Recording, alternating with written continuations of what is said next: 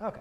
Welcome. All right, so what I have here is the sine of negative x times the cotangent of negative x. And what we need to do is simplify this. So immediately once I see the negative input, I automatically think my even and odd identities. And even odd identities, if you remember, they have the sine of negative x, that equaled negative sine of positive x. And that's actually true for cotangent of negative x. That's equal to the negative cotangent of x. And remember, because the sine and the cotangent are both odd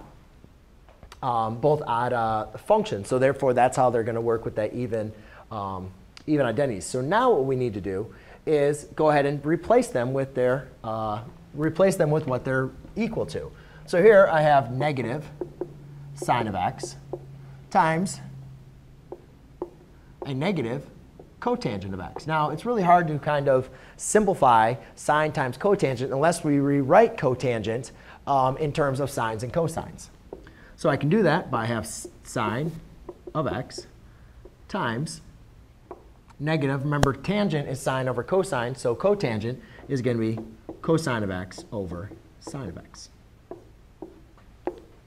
And in this case, you can put that over 1. So therefore, you can say those are going to divide into 1. My two negative signs are going to multiply to make them positive. And therefore, I'm just going to be left with cosine over 1, which is just going to be cosine of x. So there you go, ladies and gentlemen. That is how you simplify using your even and odd trigonometric identities. Thanks.